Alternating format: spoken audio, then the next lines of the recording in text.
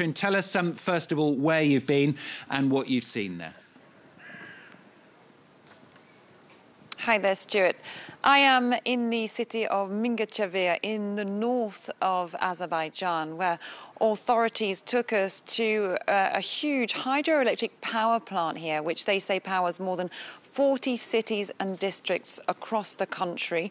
And they showed us there the impact of a rocket strike, which they said came from Nagorno-Karabakh. Now, this rocket, we were told, did not detonate. Indeed, it didn't have much of an impact. But that seems rather fortunate because it was slap bang in the middle of the grounds of this huge power plant. So authorities here very on edge about this situation, saying it could have been a catastrophe had it gone off. And they have been warning about rocket strikes on cities, not only along the front line of this conflict with Nagorno-Karabakh, but well outside the contested area too. So here in Mingachever, around 100 kilometers from the front lines.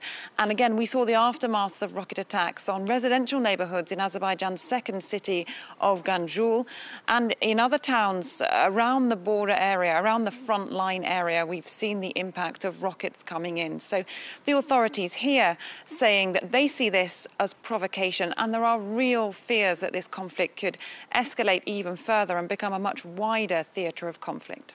Catherine, tell us what people are saying there individually. I mean, do they have any reason as to why this has suddenly flared up once again? I mean, presumably a lot of them just trying to survive at the moment.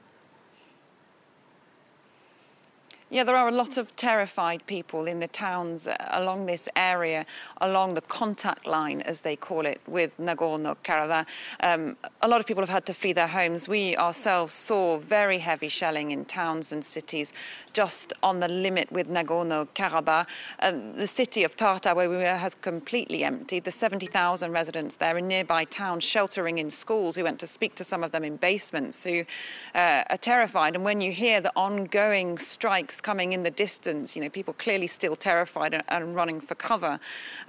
This is a long brewing conflict. Now, this dates back to the late 1980s and 1990s. And Azerbaijan says it has around 1 million people who were pushed out of Nagorno-Karabakh during that time and calls them still displaced people. A lot of those people tell us they want to return to their homes. They want to get back to what they call the motherland of Nagorno-Karabakh. And we've heard from Azerbaijan's president saying that there will be no ceasefire until all Armenian forces pull out. So it seems like we're in perhaps for the long haul unless some diplomatic solution can be found. But people here really fired up with nationalistic pride during this conflict at the moment. Catherine, thanks very much. Catherine Norris-Trent there, our correspondent. And